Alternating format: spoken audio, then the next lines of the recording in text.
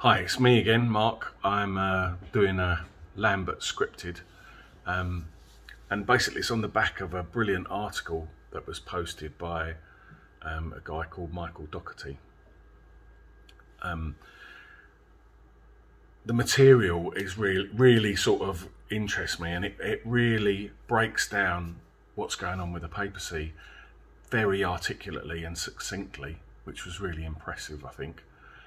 And it sort of feeds into a narrative. I mean, as we're moving towards the synod, you can see the rhetoric is ramping up, and there's a lot of people are really worried about the synod. And I've said on Catholic Unscripted numerous occasions that we shouldn't be too worried based on what's happened before. But my own personal concerns lie around the fact that the Pope is clearly he's engaging people in the synod process who have got such a strange and wrong-headed idea of what it means to be a Catholic. Now, you might say, you know, how can you say that? Well, you know, like, surely they're entitled. How can you say you know more than Cardinal Hollerich about being a Catholic? And it's a reasonable point, but the way that I'm measuring my Catholicism is based on tradition, scripture and the magisterium, and whether what they're teaching is in line with that. So if we take Cardinal Hollerich, for example, who's the realtor of the whole synod process extraordinarily, he came out publicly and said that Catholic teaching was false. You know, he's actually on record saying this. So I don't know how you can expect someone like that to give a proper explanation of the faith, or have any integrity in a process that's discussing the faith. It already looks like he's got an agenda at play. There have been many points during this papacy over the last 10 years when, I've been absolutely shocked by some scandalous action of Pope Francis, and I thought that his incompetence, if you like, was so overwhelming that some curial official or some group among the bishops or cardinals had to put a stop to what was going on. One of the things that have astounded me from the beginning is that, you know, as an archbishop or as a cardinal, that you could walk into the Vatican and just assert your will, and that would be accepted. Then, you know, he's coming into Pope Benedict's Curia, he's coming into the groups of cardinals and men and bishops that Pope Benedict has put together, and he's coming in with this radical agenda. I remember really early on when he was engaged with changing the mandatum, and I was at the time explaining away why he was doing that. I was willing to give him the ground, you know, sort of say, okay, this is a bit unusual and it causes problems for a lot of our local clergy, who are trying to be true to what the gospel and the church has always taught the mandatum is for. But I can see what he's doing, you know, I can see what he's getting at. But some of the things that happened were just so incredibly worrying, you know. Take, for example, his appointment of Monsignor Battista Ricca, who he appointed as his eyes and ears in the Vatican Bank. And this was a man with serious allegations against him that he'd had a homosexual affair with a captain in the Swiss Guard, who was caught in a lift with a rent boy, and then beaten up in a gay bar. Pope Francis sacked all the members of the Vatican's pro-life academy, discontinued the pro-life pledge, and appointed a new list of members that included anti-life advocates. I mean, this is, you know, this isn't speculation, this is things that he's actually done. This is all in the first 5 years of his papacy as well. And there's loads of other things. There's an exhaustive list on the blog, on my blog. If you wanted to check it out, I'll try and put a link in the show notes so that you can look that up if you want to. But I mean, it's not good for your soul, really, to go through these things. I suppose one of the most worrying things was his praise of the Italian politico Emma Bonino, who he called a forgotten grape. And this was to do with her work with refugees. But it's in the face of her enormous advocacy for abortion. Between her abortion activism and being an abortionist herself, Benigno is directly or indirectly responsible for the deaths of about 6 million Italian babies between today and 1968. Anyway, that was 5 years ago. He's built up a huge catalogue of errors since then, and this article written by Brendan Michael Dougherty, and it's posted at the National Review, but it was so good that I had to post it on the blog. So you can find it on my blog. The title is The Pope's Reign and Ruin. And I think the way that it's written shows a real understanding of the subject matter, as well as, he's very articulate. It's a flair for communication. There was only one little point, and I think it's like an interesting point, because it's about, all of a sudden it's started to come up about the personality cult, like what we call ultramonatism, which is this sort of focus on the Pope, which was Vatican I, a trait of Vatican I. You can find it in the documents of Vatican I. But it didn't begin at Vatican I. It was earlier than that, when Napoleon abducted Pius VII. The then Cardinal Secretary of State was Ercole Consalvi, who was a deacon. He was never a priest or a bishop, despite the fact that he liked to dress as a cardinal. And he had little cards with the Pope's picture on it made up and distributed across Europe. And that sort of started a tradition. This accelerated after Garibaldi's attack on the Papal States, as things tend to accelerate towards their end. And this is how we see the ideas develop. And really all that came out of the Great Western Schism, when you had a number of people claiming to be Pope after the Avignon captivity of the papacy. So there's a long history to this, and you saw that conciliarism was the remedy to that. Lots of people claiming to be Pope. Who does the Church acclaim to be Pope? But from that point on, it went into a more that the Pope had all the power, which was affirmed at Vatican I. And I wonder, it's just pure speculation, in Cardinal Schneider's recent affirmation of Bishop Strickland, he kind of says that conciliarism isn't a good thing in the Church. Certainly, I think we were worried when Pope Francis came in. He was very much talking about giving more power to the bishops. And that's ironic, given the fact that he's now moved in a completely authoritarian direction, where he's actually dictating to individual parishes what they can print in their newsletters. I'm not joking, that's actually part of Traditionis Custodes and the teaching that's come out after that to ban the Latin Mass. So anyway, this article, and the article, basically the subtitle was "The Papal Cult That Continued to Grow from the First Vatican Council and Reached Its Zenith under John Paul II Has Come Crashing Down under Francis." This is it. Pope Francis closed out his summer by praising the Mongolian and Russian empires for their tolerance and humility, before criticising American Catholics for their backwardness and narrowness. No, you read that right the first time. He praised the horde of Genghis Khan and the imperialism of the Russian Tsars for their tolerance, and then went on to criticise American Catholics for a sin he made up called indietrismo, which means backward looking. This from a man occupying an office whose occupants used to vow to shed blood if that's what it meant to keep inviolate the discipline and ritual of the Church, just as I found and received it handed down from my professors. I think that's a brilliant quote to put in there, you know. The whole idea of the papacy, the whole idea of the Pope is to hold in perpetuity the deposit of faith, the apostolic faith given to us, and complete at the death of the last apostle until the parousia, until Jesus comes again. And that's what makes the Pope a centre point of unity, and that's why we're seeing so much friction. So Dougherty continues, now back in Rome, the Pope is getting back to one of his favourite pastimes, rehabilitating a well-documented sex pest, because he has the right progressive friends in the Curia. This time it's Father Rupnik, a Jesuit and plainly terrible artist. Rupnik serially abused a group of nuns.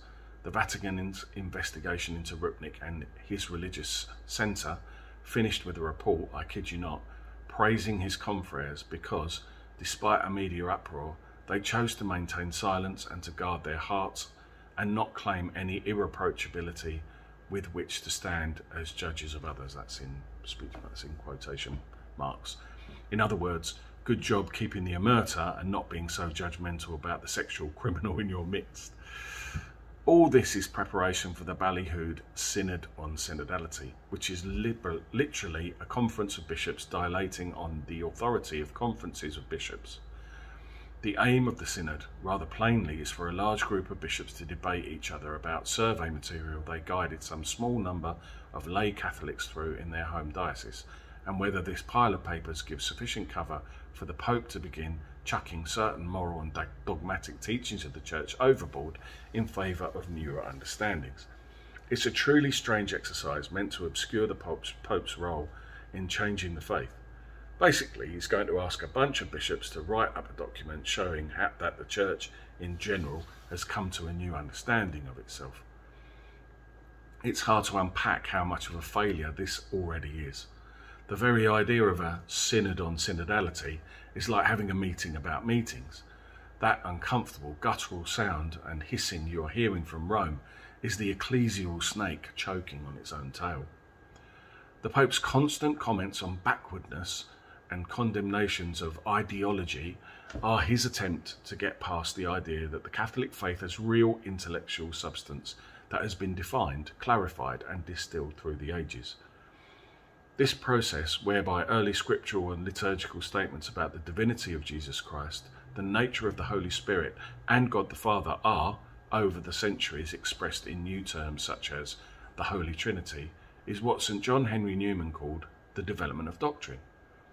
Newman had rules for distinguishing between true and false development, tracing all the way back to St. Vincent of Lérins. A true development is that which is conservative of its original, Newman wrote, and a corruption is that which tends to its destruction. The law of non-contradiction applies. But Pope Francis does not operate like this.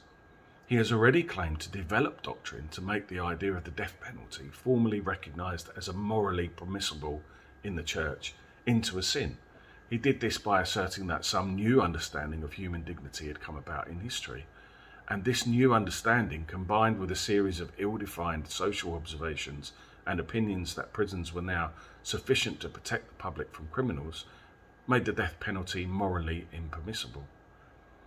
There are several stunning things to notice in this. First, the assertions did not interact with or even pretend to engage the vast body of moral and theological reflection on this topic in the Church history. Secondly, these social assertions were themselves open to serious challenge. Had prisons really improved that much worldwide in just a few decades? Weren't some criminals, like El Chapo for example, obviously able to command murderous criminal enterprises even while they were imprisoned? But most stunning of all was that the new teaching had no religious warrant whatsoever in sacred scripture, ecumenical councils, doctors of the Church, the Christian faithful or the magisterium. Throughout history, the Church's self-understanding was the guardian and interpreter of divine revelation, those mysteries that God disclosed by special action in history. But in this revision of its moral doctrine, the Church was asserting and hoping to demonstrate its competence to draw radical and moral conclusions directly from its own reading of the present social conditions of humanity, apart from revelation. In the 19th century, when the Catholic Church was responding to the age of revolutions by asserting the infallibility of its teaching authority and the Pope's peculiar charism of infallibility, some critics worried that the papal authority would begin to appear like a special bauble that occupants of the office could use to innovate. Newman was emphatic that papal infallibility was tied up intimately with the infallibility of the Church as a whole, and that the power was largely a negative one, built for the purpose of condemning error, certainly not for pioneering new truths. But it's quite clear these days that Pope Francis' greatest fans want him to use his papal authority to condemn moral, social and liturgical traditionalists, and even to revise or significantly reform church teaching on the matters associated with moral and social traditionalists, the church's ban on artificial contraception, its reservation of holy matrimony to men and women, its reservation of holy orders to men. The Pope's current head of the Congregation for the Doctrine of the Faith, the office formerly used to assist popes in guarding orthodoxy, now boldly talks about the doctrine of the Holy Father, as if this personal moral enthusiasms of Pope Francis were binding on all Christians. They even talk sometimes of Christian duty to the present magisterium of the Church, rather than the perennial one. But I have to warn them that the effort is self-defeating. A church of today that pretends to release us from the church of yesterday is a church that confesses its irrelevance. After all, it implies the existence of a church of the future, which can and may well be anything. The office of the papacy has, since the time of the apostles, been charged with preservation and conservation, not innovation. That is why its occupants used to take such a blood-chilling oath, promising fidelity to what was handed to them. The attempt to use it for other purposes will only damage the office. In fact, that's precisely all Pope Francis has accomplished. The papal cult that continued to grow from the First Vatican Council and reached its zenith under John Paul II has come crashing down.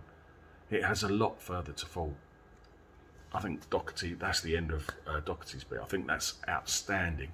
His erudition really shines through his prose, and he clearly and succinctly marks out the key points. To quote the historian, the Cambridge historian Richard Rex, the ideological waves of our time break relentlessly against the Rock of Peter and seem to be wearing it down. Faith alone assures us that they cannot prevail, for the signs we see are not good. Schism is already visible in Germany and the United States, and it's close to the surface elsewhere. Some cardinals and bishops talk blithely of changing the teaching of the Church, and may be so far deluded as to believe that this is part of their job description. The vile doings revealed in the sexual abuse scandals, along with the contemptible, inadequate handling of such matters by the ecclesial authorities, have compromised the moral authority of the Church to an unprecedented extent. In the end, one can do little better than leave the last words to Chesterton.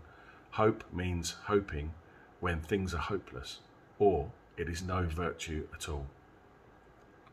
I think the important point really is that all that Pope Francis is achieving is undermining the authority of the Pope and of the Church, and I wonder if the bishops can see it, because all you seem to see from the bishops is their continual pushing forward of Pope Francis, of his words, like his ecology, his Laudato Si, which, you know, I've said before, I'm not knocking Laudato Si, and I believe, you know, that it was something that was taught by Benedict XVI and something laudable and something that we've got to take responsibility for the environment. But at the same time, this is the wrong telos. It's the wrong idea that we can make heaven on earth. You know, that's not the business of the Church. Yes, we have to be good guardians, but it seems to be an easy target for the bishops because it's uncontroversial. Ultimately, of course, it just rings of hypocrisy to the young people that I teach and have spoken to, because Greenpeace or, you know, loads of other organisations are doing it much better than the Catholic Church. So why is the Catholic, you know, if that's all we've got to say is a poorer version of something another organisation is saying, what have we got to bring to the table? I'd argue that we've not got very much at all to bring to the table. I wonder if this Rupnik thing, you know, the Rupnik thing's been going on for months and months now. It seems that he was excommunicated once the allegations were proven, and then Pope Francis seems to have intervened and cancelled that excommunication, and it's rumbled on.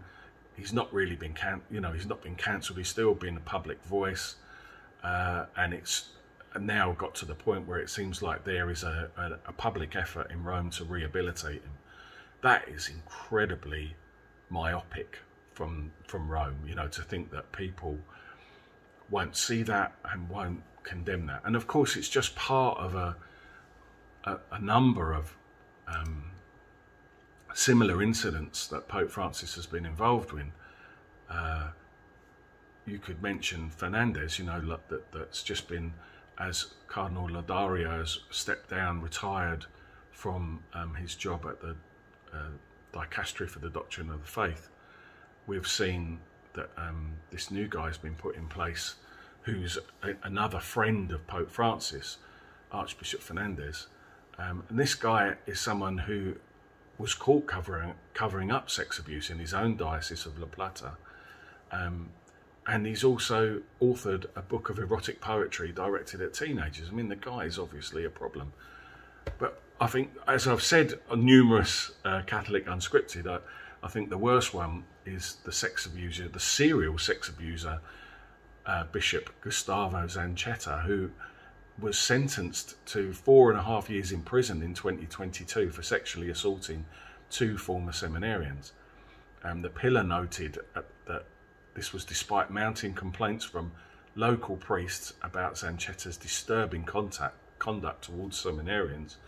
Francis sided with Zanchetta. According to the former Vicar General of the diocese, even after there were obscene photographs of the bishop and of young men were discovered on his phone, the Pope accepted Zanchetta's explanation that he had been hacked by conservatives and anti-Francis forces in the diocese. Even after accepting Zanchetta's resignation because of the complaints that were against him, Francis actually created a sinecure position for him in the Curia and gave him a home in the Vatican Hotel where the Pope himself lives. I don't know how many of these things we have to stack up before we see, just from the fact that the Pope hangs out with these people, that there's a problem and that he's stacking the church. So, what do you think of that? Leave a comment, subscribe, share the video, and pray for the Synod on Synodality.